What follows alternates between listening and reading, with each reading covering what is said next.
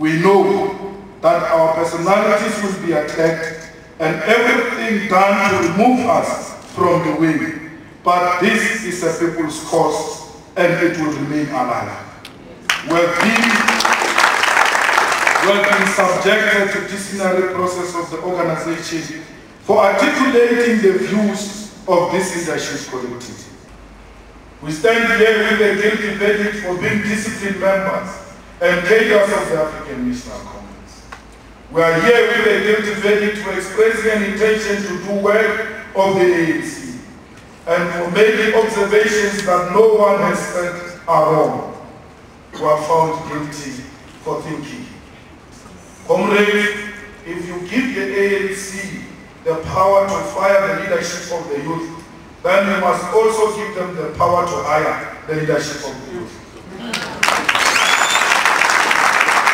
The entire process of disciplinary proceedings of the ANC was politically motivated and meant to resolve political struggles and battles within the ANC.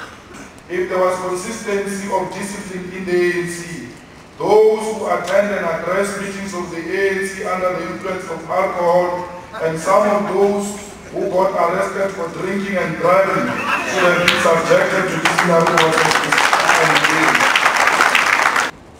The political program of the ANC Youth League in the centenary of the ANC and beyond is summed up as that of the attainment of economic freedom in our lifetime. This simply means that all the economic clauses of the Freedom Charter should be given practical meaning and implemented in our lifetime. The people sharing in the country's wealth should not just be a clear call, but should be turned into a concrete program, which includes nationalization of mines, banks, and monopoly industries. Economic freedom should come through the realization and actualization of the Freedom Charter clauses that release that the mineral wealth beneath the soil, monopoly industry, and banks should be transferred to the ownership of the people as a whole.